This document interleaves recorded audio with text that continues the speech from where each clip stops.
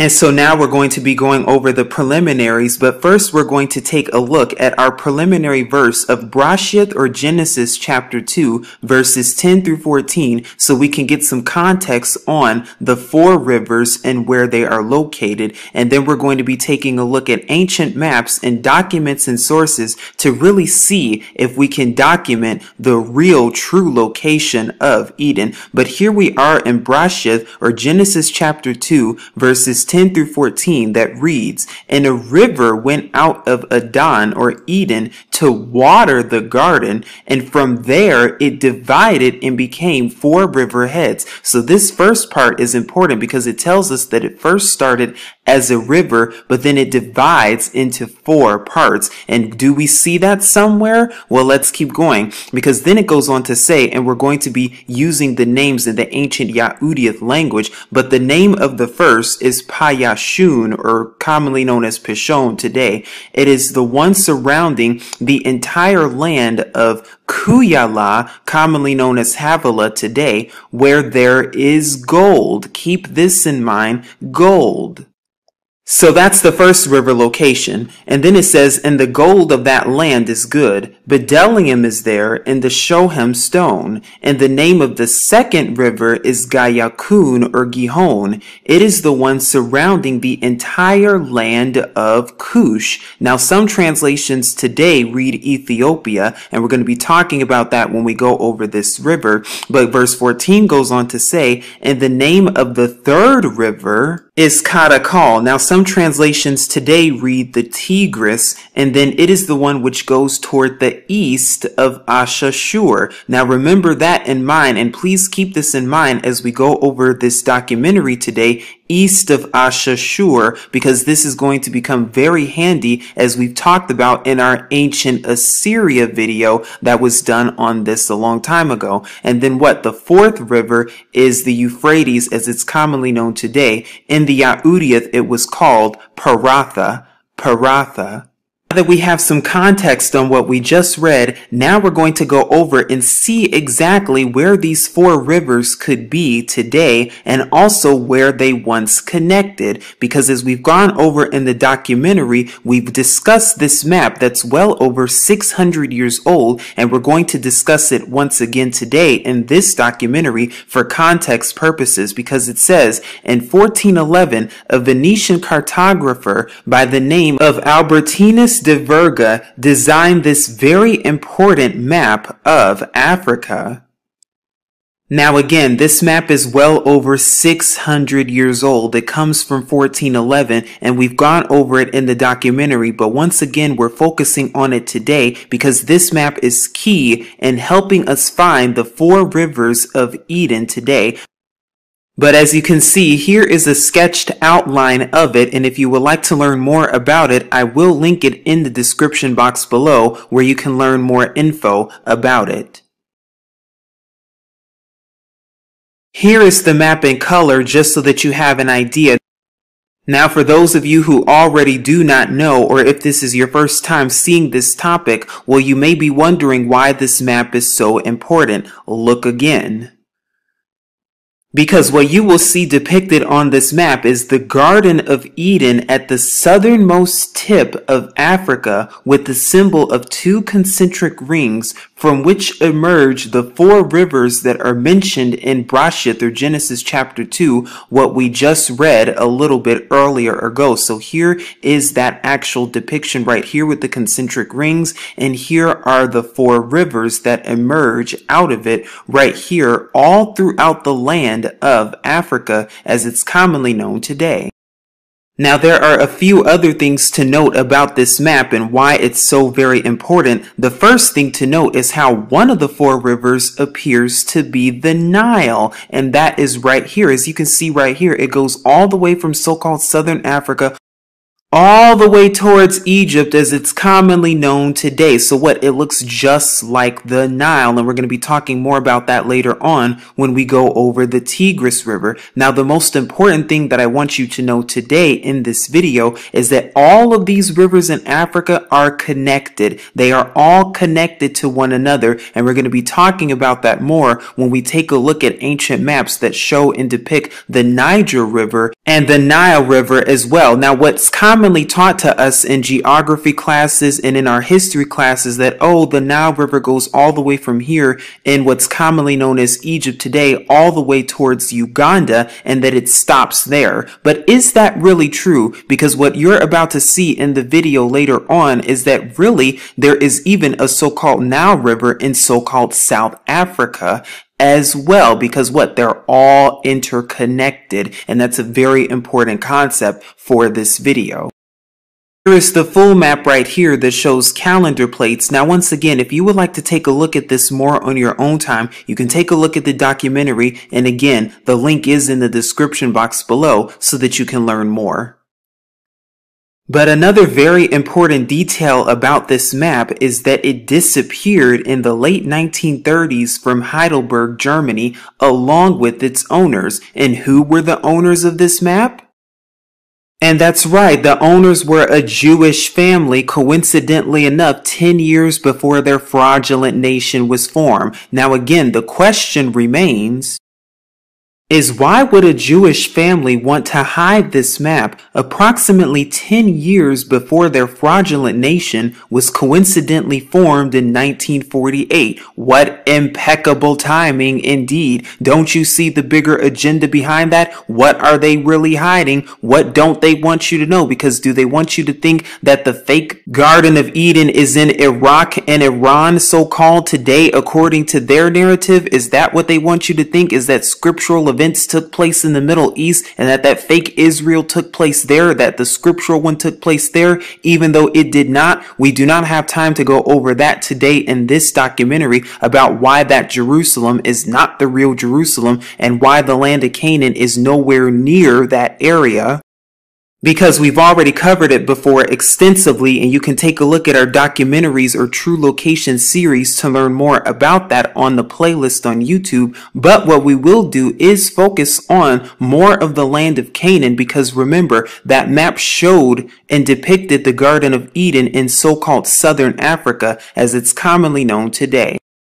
Remember how we've gone over the Canaland local municipality in so-called South Africa, Southern Africa, which is where the Garden of Eden is depicted. Notice how it's located within the Garden Route district. And when you actually take a look at the Garden Route, you will see that that's what? The Eden district. You see this right here, the seal. That's what? The Al or the Aleph in the Yahudiyah Paleo-Hebrew alphabet, which is the first letter of the alphabet. Where is all of this located today?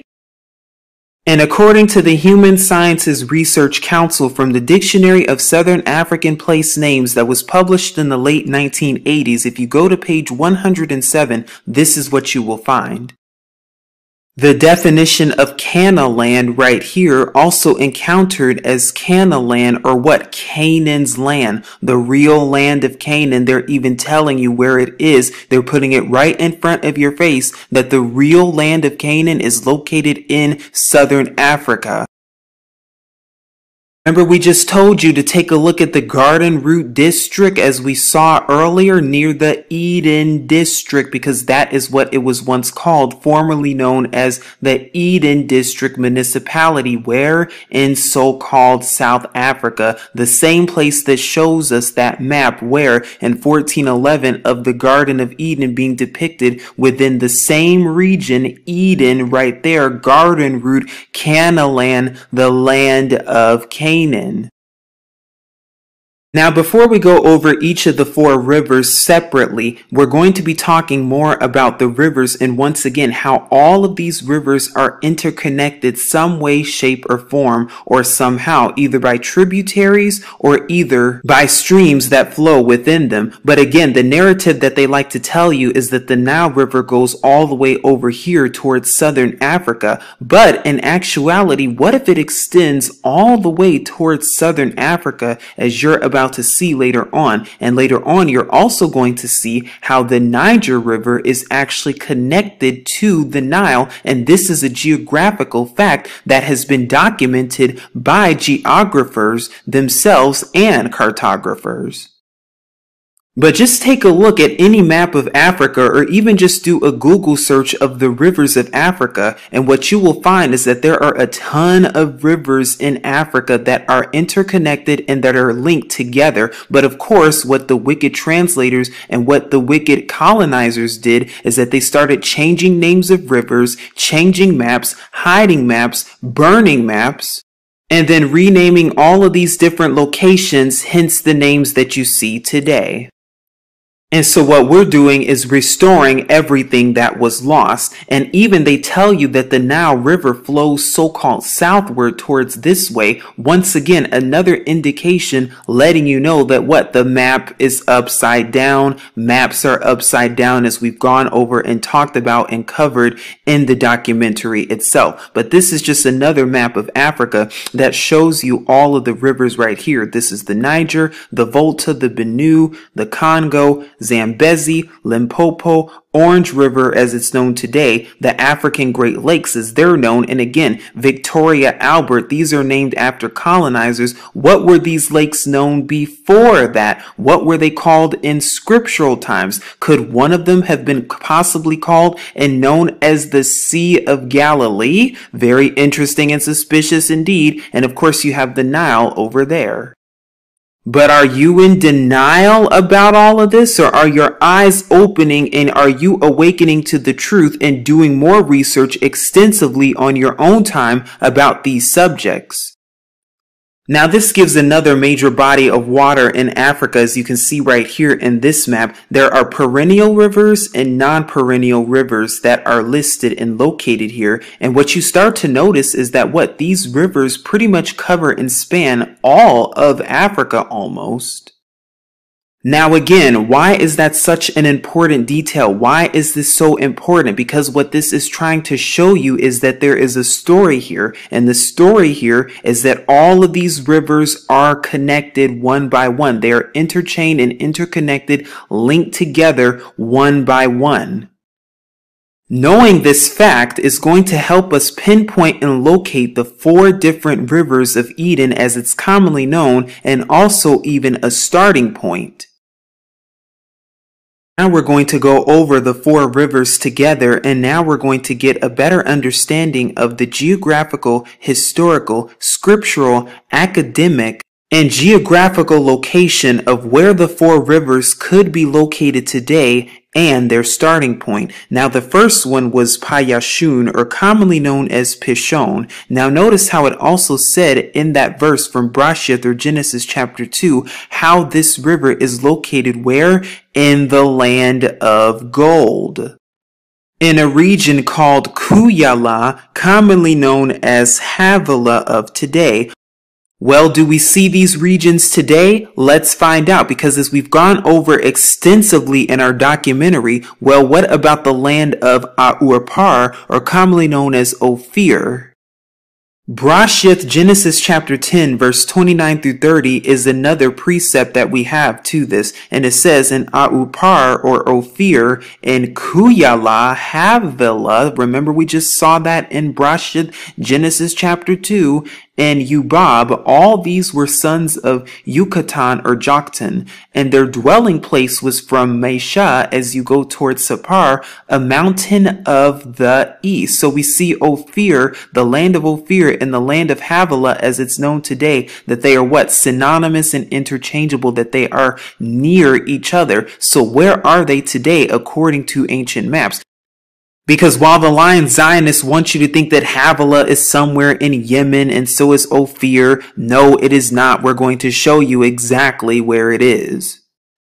And we've also quoted in the documentary 1 Kings 10:11, which reads, and the navy also of Kayaram or Hiram that brought gold from Ophir, brought in from Ophir great plenty of almug trees and precious stones. 2 Chronicles 9:10 reads, and the servants also of Kayaram or Hiram, and the servants of Shaluma or Solomon, which brought gold from Ophir, brought algum trees and precious stones. Now here is the map from 17 1755. This map is well over 250 years old. That lets us know something that's very important. It says right here, this part of the continent about Sofala is with great reason supposed to be the ancient land of Ophir. So once again, these ancient maps are telling you exactly where Ophir really is. Where? In so-called Zambia, Zimbabwe, and Mozambique, as it's commonly known today, right off the coast of Mozambique.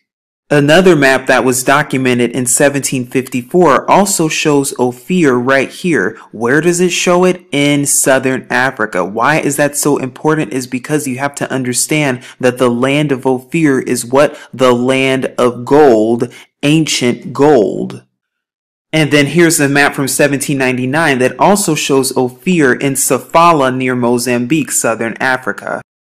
So now we have not one, not two, but at least three different witnesses that pinpoint Ophir, the land of gold, being in so-called southern Africa today. And not only that, but we also even have academic sources that prove the exact same thing. But what if Tarshish, as it's commonly known, is actually near Ophir in southern Africa? Because this is going to help us pinpoint what Kuyala, or the land of ancient Havilah, and once we do that, then we'll be able to figure out one of the rivers of Eden that's in this location today. Now, we've gone over much of this in the documentary, but once again, we will be reiterating it. In September of 1871, German geographer Karl Mauch is said to be the quote-unquote first European explorer to explore the region of Great Zimbabwe containing scriptural Ophir. And of course, they were not there exploring anything. They were there to hide the artifacts, hide ancient artifacts of scripture, burn original maps, murder the people that were there that knew the truth at that time, and then create and establish their false, fake, fraudulent one, and bring those stolen artifacts to the fake Israel that you see today and sell you a lie.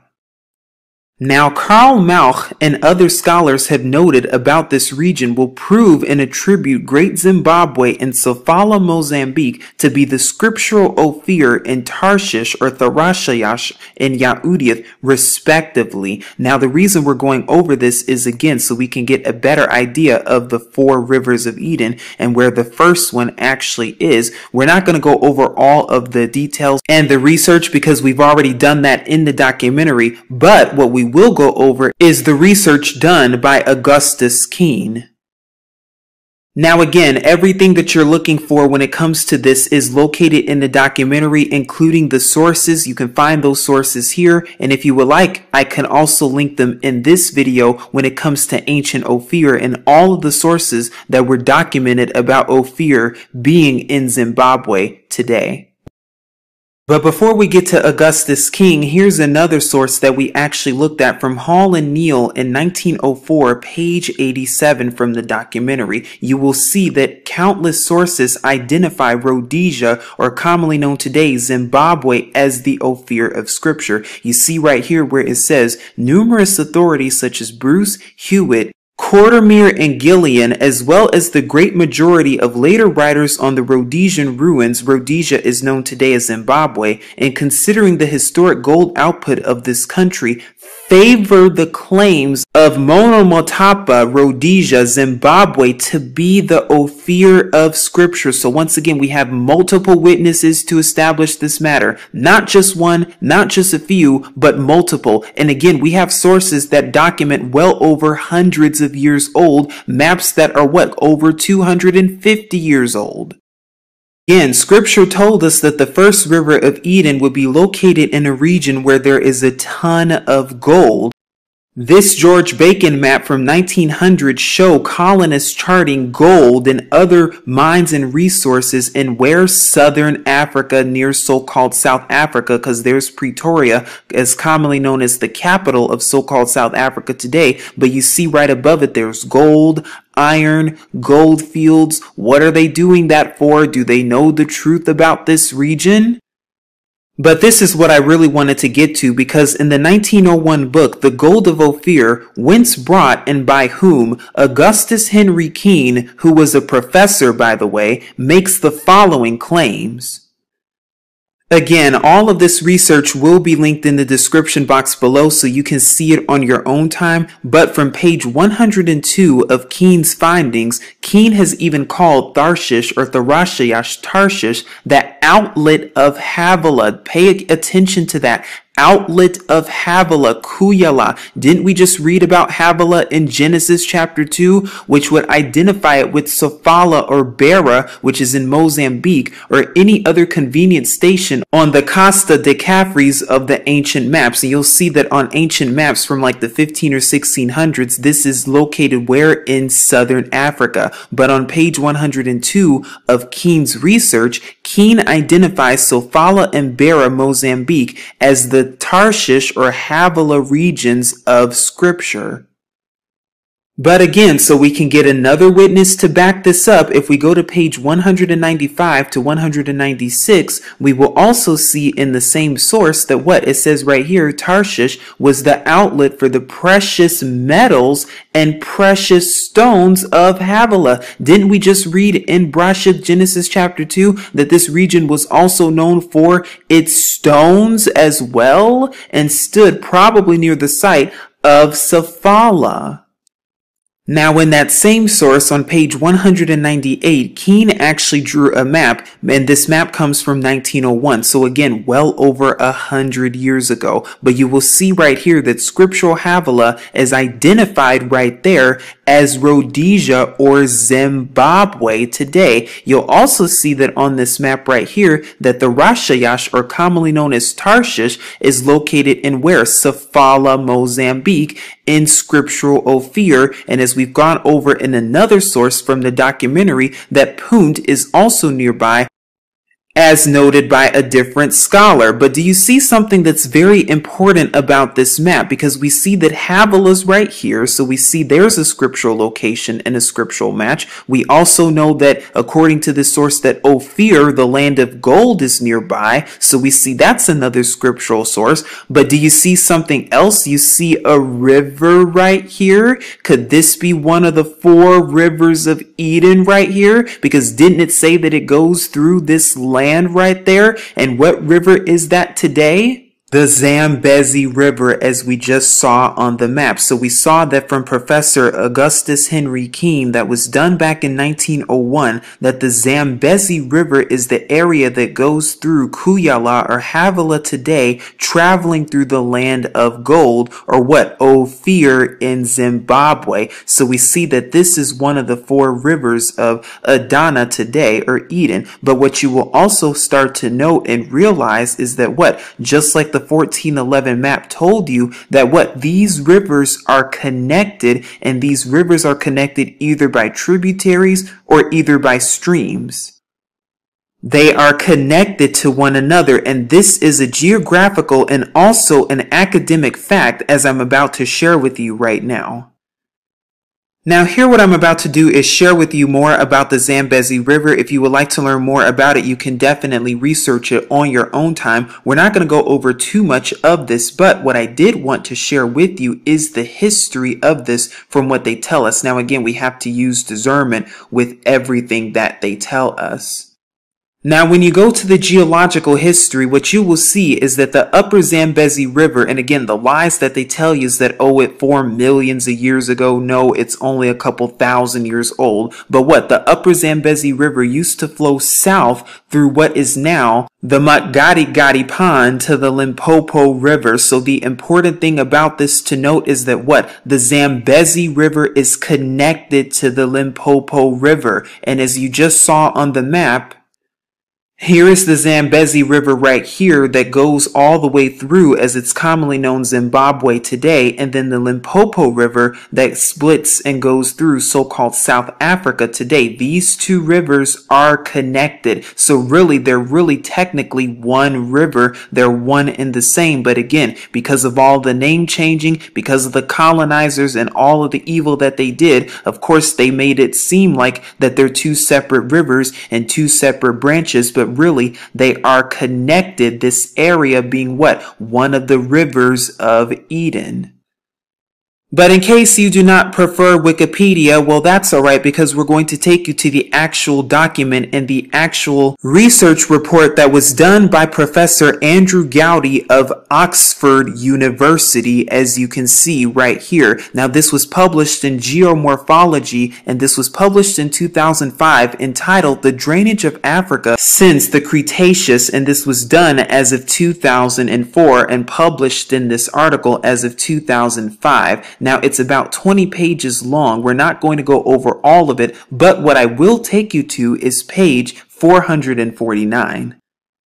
Now, this is page 449 that says the Zambezi right here, and it lets us know that right here in the highlighted portion, the upper and middle Zambezi are thought to have evolved as separate systems, with the upper Zambezi previously joined to the Limpopo system and the middle Zambezi to the Shire system. So what? This is letting you know that once upon a time, the upper Zambezi joined together with the Limpopo River, that once upon a time, they were what? They were coherent and they were one.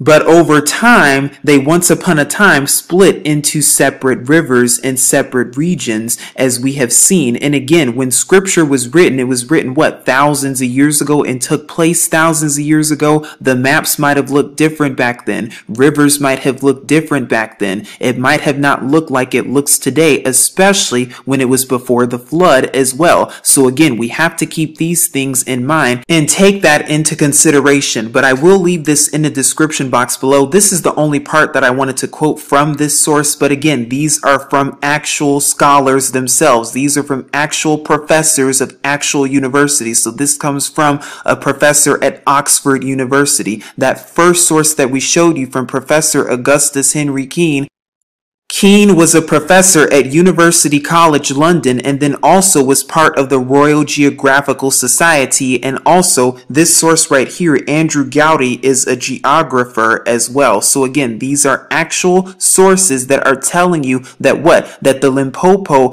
and that the Zambezi rivers once were connected, and not only that, but they were connected in a region known as Ophir, known as Havilah, as it's commonly known today, one of the 4 rivers of Eden found. So that's the first river of Eden that we've just gone over, known as the Payashun or Pishon today within this region, which is more than likely attributed today as the Zambezi River, and also more than likely the Limpopo River, if not both of them, because once again, once upon a time, they were all interconnected. So that's the first one. So now we're going to be going over the second one, which is Gayakun or the Gihon River.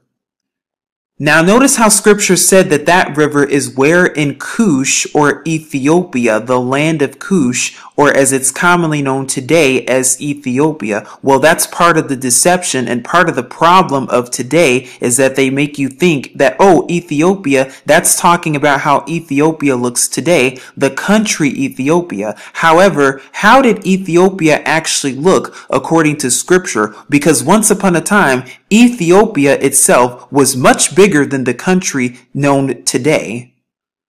This is a map from Princeton University from their website from Sebastian Münster from 1554. So this map is well over 450 years old. Now we've gone over this map in the documentary actually because we talked about how scriptural Ammon is located right there, as you can see. And then you see a giant right here. We talked about why that's so important, how giants were in Central Africa, because we know that the children of Yasharal encountered them. So we know that the real Jerusalem can be nowhere in this region because the children of Yasharal or Israel encountered giants in Central Africa before making their way to the Promised Land in so-called Southern Africa. Plus you see all of the scriptural animals in this region as well.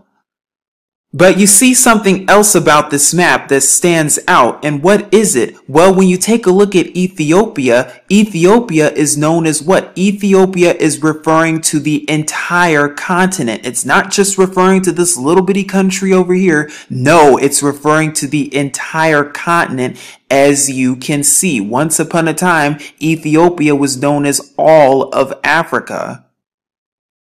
This is a 1584 map from Abraham Ortelius, and this map is so very important for a few reasons. Now, the main reason today that we're going over in this video specifically is the fact of what? Ethiopia. Now, what you will start to notice about this map, if we just enlarge it a little bit, if you take a look over here, what does that say about this map? It will tell you right here. And we've zoomed in so you can see it. And again, you can find this at the Princeton website. But here you see what? The ocean Ethiopia. The Ethiopian Ocean. Why is this known as the Ethiopian Ocean? Because what is it referring to? Once upon a time, what was Ethiopia? We've gone over this cartographer very extensively in the documentary, but this is from 1635, a map by Willem Blau right here. And as you can see, this map shows what? Ethiopian Ocean right there. So once again, we see that Ethiopia was pretty much known as all of Africa, and there was even the Ethiopian Ocean that was documented on ancient maps that are what? Well over 400 years old. This one nearly 400 years old as well. Now, another important map, and this one once again is from Princeton, so the previous maps that we've just shown you, you can actually find on the Princeton website, but here is one from 1710 from cartographer Herman Mall. Now, we've gone over why Herman Mall's maps are very significant for a ton of reasons, but you see what? Ethiopia right here, and it looks like Ethiopia is known as a large region. Now Ethiopia covers Central Africa right here, as you can see. So once upon a time it extended, but now in this map, as you keep going towards the 1700s, now it encompasses this area. But not only that, when you take a look, you see what this says right here, the Ethiopian Sea. Very interesting and suspicious indeed. Do you see what this is telling you? Because when you zoom in just a little bit, you actually see it on the coastline of Western Africa as it's known today. If you keep going, there's the Ethiopian Sea that is located right there. And then if we zoom over just a little bit, which I'm going to do right now, here you see Ethiopia pretty much encompassing all of Central Africa, where it says this country is wholly unknown to the Europeans. But then what happened 7 years later, because here we are at a 1737 map from Johann Matthias Hayes, and this map shows you all of Africa, but it also shows you something else, because when we zoom in on the map right here, it shows you what? Ethiopia, and it shows it in ginormous letters right here, so that's letting you know that it encompasses a ginormous part of Africa, Ethiopia, but then it says superior and it says interior right there. So you see that it has multiple parts right there. So that's another reason why this map is so important. But what's very interesting and suspicious indeed about all of this is that what, 7 years later, now all of a sudden the ocean is no longer known as the Ethiopian Ocean or the Ethiopian Sea. Now all of a sudden it's changed to what? It's changed to the Atlantic Ocean, as you can see right here. So what do you see? You see how now all of a sudden it's known as the Atlantic Ocean. Why do you think they started changing things? So about the time of the 1700s or the mid 1700s is when they started changing things and started to try to hide and conceal scriptural evidence and scriptural maps at this time, and started changing the names as they did right here. Now, there's one quick thing I wanted to note about the maps in Southern Africa, because what you will start to note, especially if you look at all of them that's bracketed and listed on the Princeton website, and we will link that in the description box below, what you will start to notice actually is something very interesting and suspicious indeed about the Southern Africa region as it's commonly known today. This is the map from Ortelius that was done in 1584, so well over 400 years ago. What you start to see is that in the southern region, as it's commonly known today, below the equator, that what? It looks pretty much filled in. There are cities and towns and regions and names for these places pretty much all throughout the south. You see the area that's known as Agog? Is that the real scriptural Agog of giants, as we just saw with the picture of the giant in that region? Very interesting and suspicious indeed there. But then even in the 1635 map, you see right right here, all throughout the southern Africa region along the Congo and that region, you see how what? It's pretty much marked. You see a ton of towns that are named. You see a ton of regions and places. There's Agag once again. You see how all of these places are named and they have areas. There's Saphala right there near Agag, as we've just gone over, so we know that that's what? The land of Ophir. You see all of the rivers right here as we've just gone over. You see this region in southern Africa. But again, see how they all have names and regions. And again, this map is from 1635 from William Blau. But then what happens when you go to a map from 1787? When you go to a map in 1787, this is what it starts to show. Now you'll actually see right here, it does mention the Ethiopian Ocean right there. That's interesting. But it only shows a few places and regions over here. It looks pretty much empty. That's not how it looked in the 1500s. There was more places and regions that were shaded in the map. Now all of a sudden places are what? Hidden and concealed. Why is that the case? Because this map is from 1787.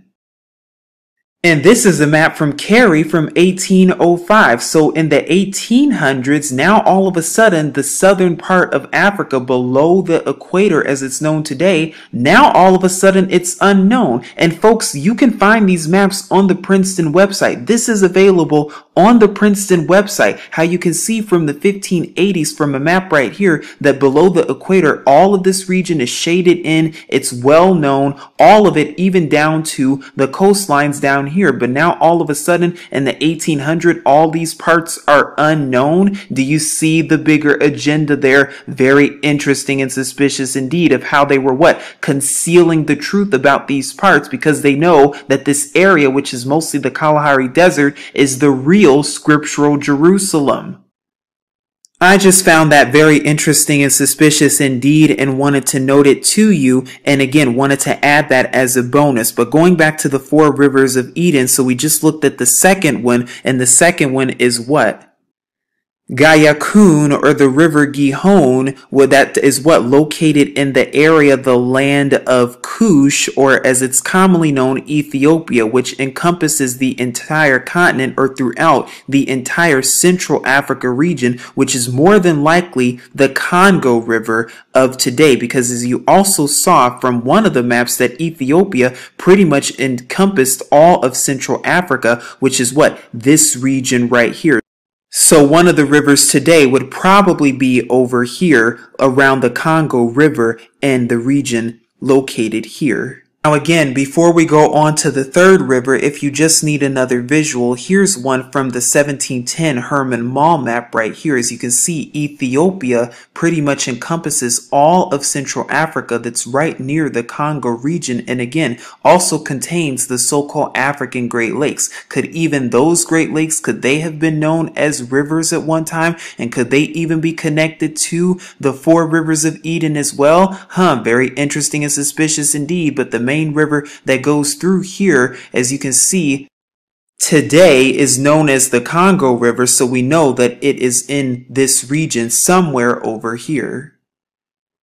Now the third river is the Kadakal, or commonly known as the Hiddekel River, also known as the Tigris River today. Now according to scripture, they said that this river is east of Assyria. Now keep that in mind, because we're going to attribute this river to the Nile River today. And why are we going to do that? You're going to find out in just a moment to come. Now as we've gone over in the documentary about scriptural Babylon and the real scriptural Babylon, and we've even covered that in our True Location series, a 2-part on Babylon. Why is it important for scriptural Babylon to be on the Nile? Because is the Nile River also a scriptural river that they don't want you to know and is actually one of the 4 rivers of Eden? Or are you still in denial about what you're actually seeing? We've already shown all of the ancient Babylon maps in documentaries before, and how Babylon is located where in the Nile region, actually in Sudan, and even in, as it's commonly known today, Cairo, Egypt. We've already gone over that. We're not going to go over it again. But today we're going to be looking at another scriptural verse in the Torah and Brashith, Genesis 10, verses 10 through 11, that says,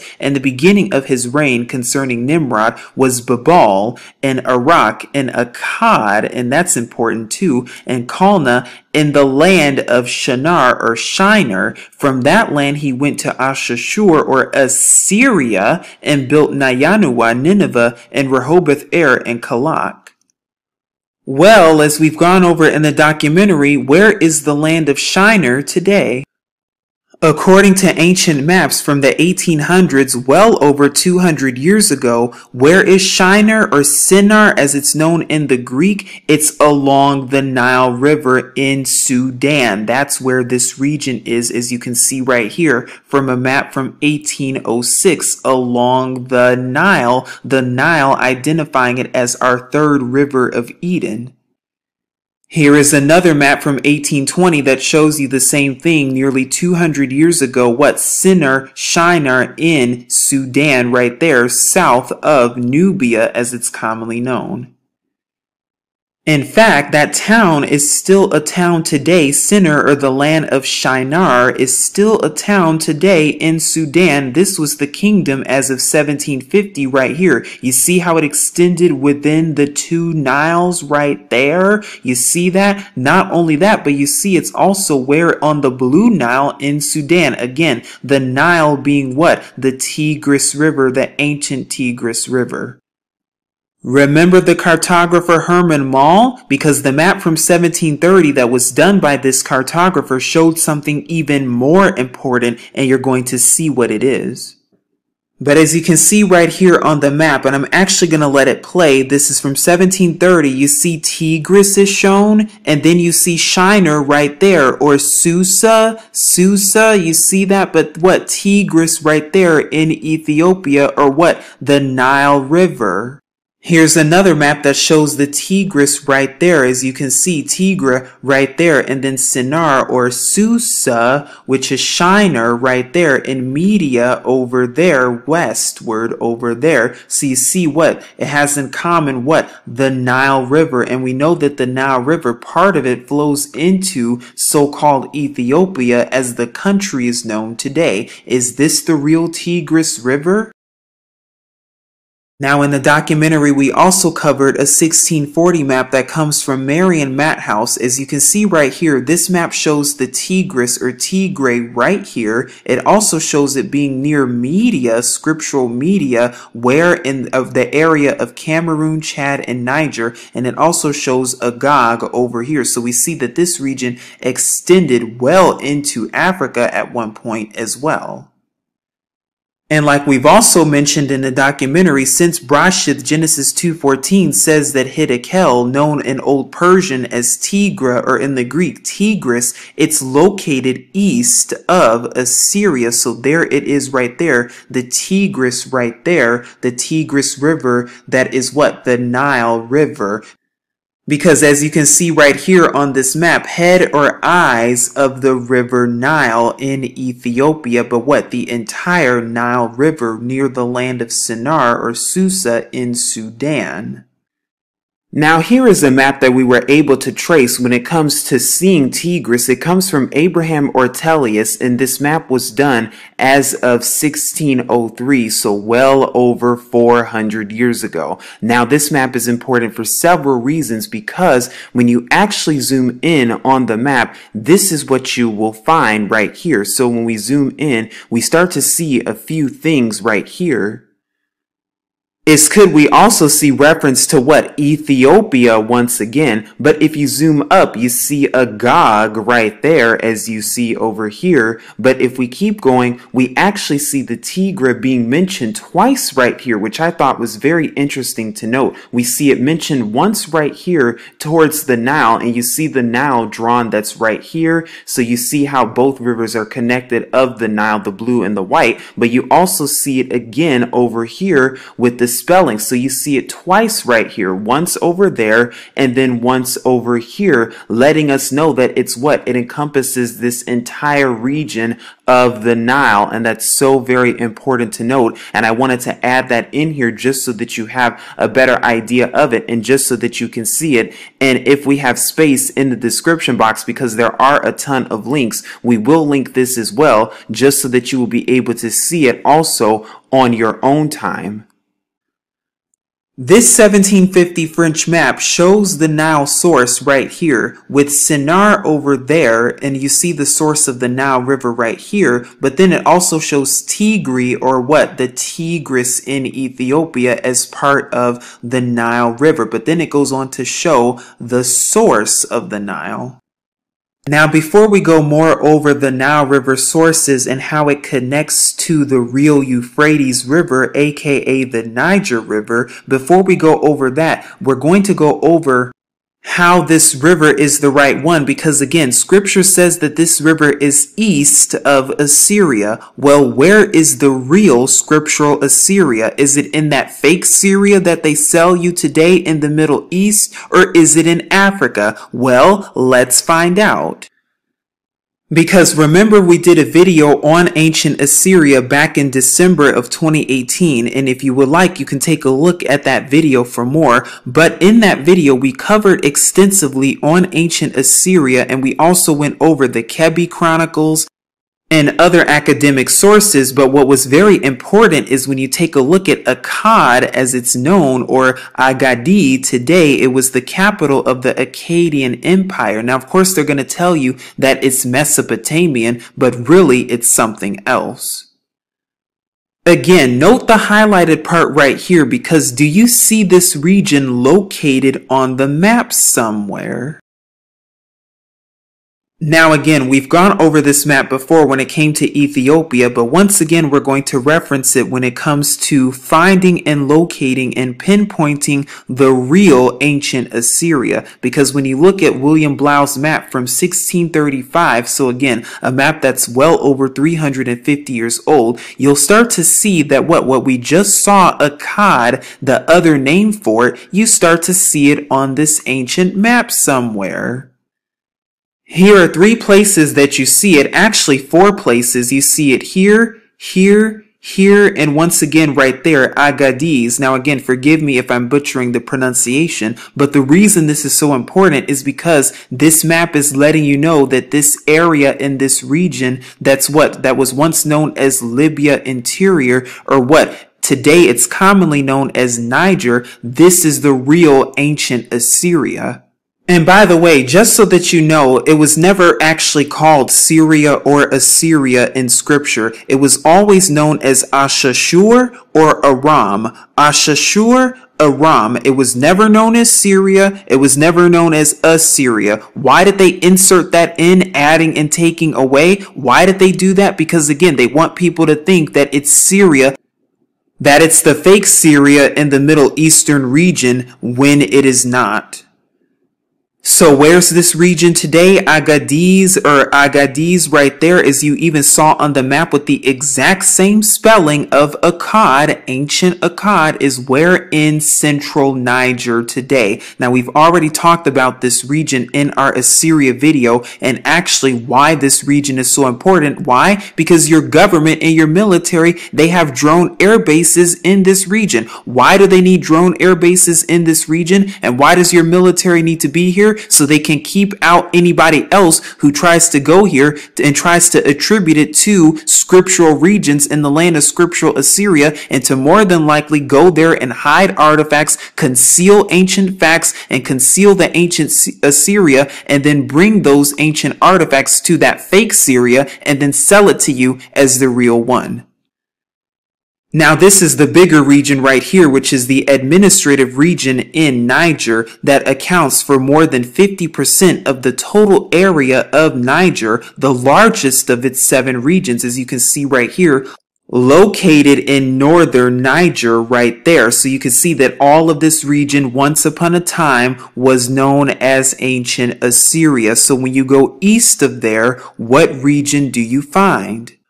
Well, according to basic geography, if ancient Assyria, also known as Ashashur, as we've just located on the maps and pinpointed as in Niger, if we've just located ancient Assyria in Niger today, east of Niger brings us to what? This region over here, because again, scripture said that it's east of Assyria. Well, east of Niger brings us to what? Chad and Sudan, which is what? The region of the Tigris over here that's east of Assyria. So we have a scriptural match and can attribute the Nile as being the Tigris River.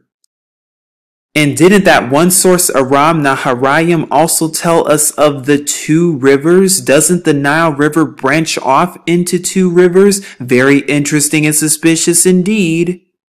So we have the ancient Nile River being attributed to the Tigris River of Scripture, as we've just noted, with tons of witnesses. But there's probably something else that you probably did not know about the Nile River, because they're going to tell you that, oh, its source is right here. But what if the Nile River extended all the way into so-called South Africa? And remember the 1411 map that we showed you earlier in the documentary, how it looked like what? This was the area of the Garden of Eden, and how one of the rivers extended and looked to be the Nile River. Very interesting and suspicious indeed. But here's something you probably did not know about the Nile River, because now we're going to share with you more about this river and how it could have extended all the way into southern Africa, into so-called South Africa indeed, because here we are and we're showing you this town called Matamol, which is what? Formerly Nile Strum. Very interesting and suspicious indeed, because once upon a time it was not called this, it was called Nile Strum. Or what? The Nile Stream.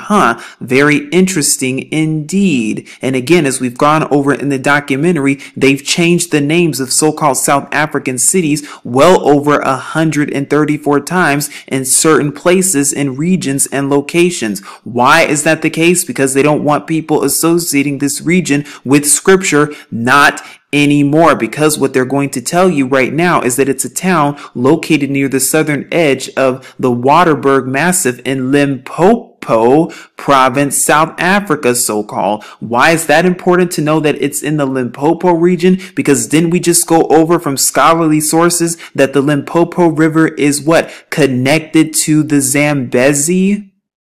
Which is what? One of the scriptural rivers of Eden. You see how they're connected? Wow, it's coming together. But that's not the only thing, because it shows it right here, and then it shows a map right here in so-called South Africa as it's known today, around the area where ancient maps pinpointed gold, scriptural gold. All right, so we see that. But there's something else about this that I wanted to bring your attention to, and that's this. In the 1860s, a group of 4 trekkers known as what? The Jerusalem trekkers. They went off to find the real land of Jerusalem. After discovering a wide river flowing northwards, they consulted the maps at the back of their scriptures and decided that it was the Nile River. They called the stream Nile River and then went to the town and called it Nile Strum in 1866. After discovering what they believed to be a ruined pyramid, they were convinced that they had found the Nile. It was in fact the natural hillock known to the locals as Matamol. But what if they actually did find the Nile and that it extended all the way down to so-called South Africa as it's commonly known today? Or should I say all the way up to that region? But why is this all connected? Because what you start to see is that what? They were looking for the real land of Jerusalem in the 1860s. Isn't it very interesting how in the 1860s there are how many maps that attribute Jerusalem within the same region? In fact, the earliest map is found in 1844 that shows this about Jerusalem that gives us a scriptural match. We've gone over this in our Jordan River documentary. We're not going to go over it again, but we will link it in the description box so that you will be able to see it on your own time. Right now, this is a map from 1844 that is so-called South Africa by James Wild. Now, if you do more research on cartographer and geographer James Wild, you will see that James Wild was what? A geographer to the king and queen of England at that time, or should I say the serpent reptilian bloodline, because they know the truth about this region. But guess what? So do we, because if you zoom in on this map, this is what you start to see. And by the way, this is the earliest map that shows Jerusalem. And where does it show Jerusalem? In southern Namibia, near so-called South Africa, because this is what it shows right here, Riedeburg or Jerusalem. And you see right here how it shows what? Desolate plains, desolation. Doesn't the word of our Creator say that Jerusalem today would be a desolation with no inhabitants, according to Jeremiah chapter 9 verses 11 through 12, and it shows desolate plains over here? You see how it's a scriptural match? It cannot be that fake one that they're selling you, because there are inhabitants there and there are no jackals there, and it's not desolate. And this was in the 1860s that they were trying to do that these Jerusalem trekkers were trekking for the real land in the 1860s. And it just so happens that they were doing it in the same region where ancient Jerusalem is located and pinpointed on a map. And we have all of the AT maps right here that's linked. And we're going to link them once again. That is, if we have space to link them in this video in the description box. But if not, you can find it in our ancient Jordan River location video that was done, which was the true locations video that was done before this one. But it's interesting how that trek took place during the 1860s. Now, what's also very interesting and suspicious indeed is that none of these maps were actually done and drawn in the 1860s itself. Now, again, if you would like to see these maps, you can do so in our documentary where we show 16, but since then 2 have been found, and we just showed you this one from 1844. Now, what's interesting is that as of the 1860s, so during that time, there had already been at least one map that was done in 1854, and then there was another map in 1858 that showed Jerusalem, and then it also showed 1844, this one. So about 3 maps had already come out that showed Jerusalem in southern Namibia, as it's commonly known today, near so-called South Africa and near that Nile River region. Again, it's important to note the timing of all of this. Is that a surprise or a coincidence? I don't think so, because if you go here, there's actually a river that's called the Nile River. It's just spelled a little bit differently. The Nile River, which is a watercourse in Limpopo province, so-called South Africa, right there. Now, again, we told you to pay careful attention how all of these rivers are connected to one another. So you see the Nile River right here. You see how it's at the head of this river right there, the Mogalakwena River. And we've already gone over how the name originated in the word Nile in the 1860s. Again, the Dutch voortrekkers known as Jerusalem gangers looking for the real Jerusalem, and how they found the Nile River and called it Nilestroom or Matamol in this region. So again, we see how all of this is connected. Of course, they're going to try to make it seem like, oh, no, this is not connected to the Nile River. Or, oh, they're 2 separate things. Or, oh, they're different. That's what they want us to think. That's what they want us to believe. But now we're finding the truth, and we're seeing the truth with both our eyes open. But the other thing I wanted to note right now actually is how these rivers are connected, because you see right here that the Nile River is connected to this one, the Mogalakwena River. So when you go to this one, this is what you find. Now again, what we're doing right now is we're kind of doing a river trail and how they connect. So you just saw the Nile River in so-called South Africa, but again, this is how they twisted everything, but now we're connecting the pieces together, because they just told you that the Nile River connects to this river right here, which is the Mogalakwena River. When you actually go to that river, this is what you find, that it's one of the main watercourses in the Limpopo province of so-called South Africa, but how it's also a major tributary of the Limpopo River. So you see that this river is connected to the Limpopo River. So the Nile River, NYL, that one's connected to this river, and this river's connected to the Limpopo River. And we just told you, and we just went over the scholarly source, how the Limpopo River is connected to the Zambezi River.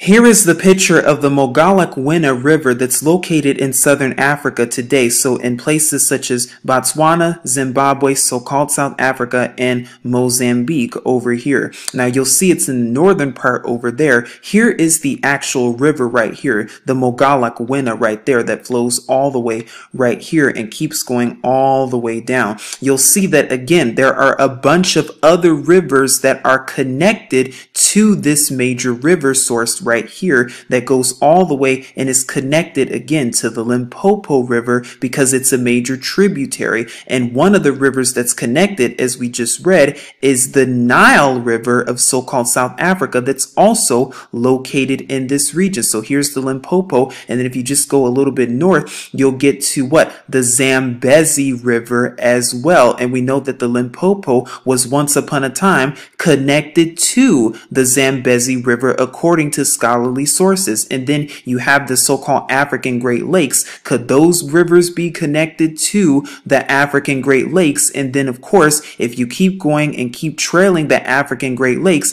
you get the Nile River of today that's connected to the African Great Lakes as well. So again, we see how all of these rivers are connected. We see how they're interconnected and linked together with scholarly sources to back it up, and with the tributaries bearing witness as well. So more than likely, the Nile River of so-called South Africa is actually connected to the Nile River that extends from what's known today as Egypt all the way to Uganda. They are connected somehow, some way. Now, if you do not prefer Wikipedia for sources, well, you can go right here in this source at the Nilesvallei Nature Reserve to learn more about what we just talked about when it comes to the Nile in so-called South Africa and the Jerusalem trekkers. For research purposes, you can also take a look at this book right here from the History of South Africa that comes from George McCall Thiel, that's located right here, that was around from 1837 to 1919. And you'll see right here, this tells more about what? The Nile stream in so-called South Africa in this book right here as another source. And these books will be linked in the description box below, along with other helpful tools and research. Fourth and final river that we're going to be going over today before talking about the source and origin and the potential origin of these four rivers is, of course, the Euphrates River, or also known as Paratha in the ancient Ya'udiath language. And according to ancient sources, you're going to see how it's actually the Niger River, and how the Niger River is attributed to the river Euphrates, along with the Benue and Volta rivers mentioned as well. Not only that, but you're also going to see how this river is connected to the Nile.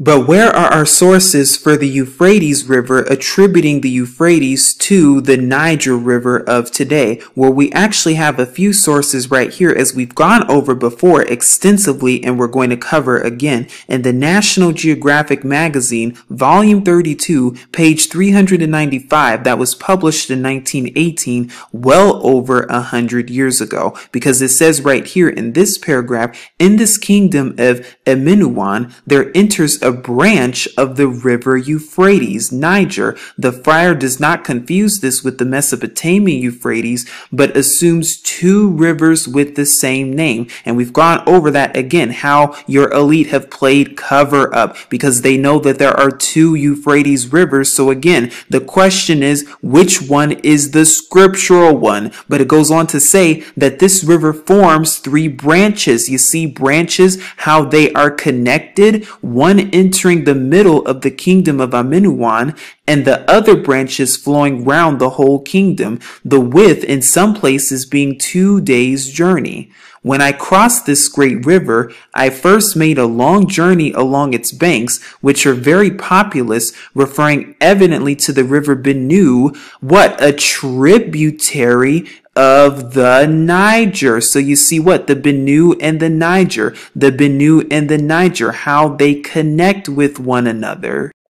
So when you take a look at the map of Africa today, you actually see how these rivers connect. There's the Benue and there's the Niger, or should I say the real Euphrates River, and how they connect and extend all the way throughout this region of Africa over here. Do you see the Euphrates on ancient maps? Well, let's find out, because here's one from Delisle that comes all the way from 1707, and now we've actually been able to not only pinpoint where the Euphrates is, but we also have the actual link for it, which will be linked in the description box as well. So this map comes from 1707, well over 300 years ago. But when you enlarge the map, this is what you will actually find, because here we are in southwestern Africa right here. So we're towards the region of Côte d'Ivoire, or towards Ghana as well, as it's commonly known today. But when we zoom over just a little bit, and when we go up in the ancient kingdom of Judah, because remember, they migrated northward towards this region, what do you see right there? The Euphrates River. And again, this is all the way from 1707 in Western Africa towards Ghana region, again, around the what? The Niger River. This was the map in our documentary, but I would just like to make a correction, because I said that in the documentary that it was from Delisle from 1747. Actually, this map is from 1742, and this was a Covens Mortier edition that had done their own edition of that same map from 1707. They just did an edition about 35 years later in 1742. So again, still well over 250 years ago. And as you can see right here, there's the Euphrates River, and you see that it's located in the Western Africa region near the Niger River. And again, we just went over how what? That river, the Benue, is a tributary of the Niger, meaning that it is connected to the Niger River, meaning that long river is what? The Euphrates River. It's in this region over here. And again, we have not one, not two, but now 3 witnesses to back this up. Oh, but there's another one, because there's always more. But wait, there's more, because here is a 1747 map. So again, well over 250 years old. And you see what? The river Euphrates right there near the kingdom of Judah in Western Africa. So you see right there, that is the Euphrates. And see how it extends all the way through so-called Ghana, as it was known at the time. You see how it extends all the way upward toward what? The Niger River. So it's all within the same region. Now again, a few important things to note about the so-called Niger River. What you will start to notice is that in Central Africa, the land was populated by Yahudim, or commonly known as Jews, because we know that they're dark skinned. But what you will also see that what? Nile of the Negroes. It even says it right there. Nile of the Negroes, according to geography by what? Ptolemy right there. But as you can see right here in Central Africa, that's noted on ancient maps, and geographers and cartographers have noted this before hundreds of years ago, how you see ancient media right there. You see it right there, emeralds near this region. This is a region in Central Africa. But then it says right here, and this point is very important, where it says, some geographers believing the Niger to be a branch of the Nile have therefore called it the Nile of the Negroes. The Niger River is the Nile of the Negroes, and a branch of the Nile, a branch, just like a tree branch. They're all connected. So you see how the Niger River is a branch of the Nile according to this source, and geographers have already noted this and have noted how the Niger is not only a branch of the Nile, but how it's connected to the Nile. Well, when you know what these rivers really truly are, then you start to understand, didn't we just go over that what? The Nile River is really the Tigris River, and the Niger River is really the Euphrates, and how they are connected to one another, a branch of it? Again, that's so very important to note how they are connected to one another, how the Niger is connected to the Nile, or should I say the Euphrates is connected to the Tigris, and how the real Tigris River extends all the way down into so-called South Africa, how the real Nile River extends all the way down into so-called South Africa, as we've just proven in this video today. So what have we learned so far? Well, we've learned and we know that names have been changed, maps have been removed, maps have been burned of the ancient maps of Africa, so-called, and we know that the 4 rivers are attributed to rivers in Africa. We also know that these rivers are connected to one another, the major ones, and we also know that they're connected to one specific source that make up the source of the Garden of Eden as it's known today. We know that more than likely that the names of the real Tigris River was more than likely the Nile River that extends all the way towards southern South Africa, as it's commonly known, because it goes all the way from southern region all the way over here. Now they tell us that the Nile River, as we know as the Tigris River, stops right here and that its source is all the way here in the African Great Lakes. But if the African Great Lakes really connect to one another, and we know that the Zambezi River connects to the Limpopo River, as we just read in sources, and the Nile River in so-called South Africa, NYL River, is actually connected to the Limpopo River, then we see exactly that they are connected together.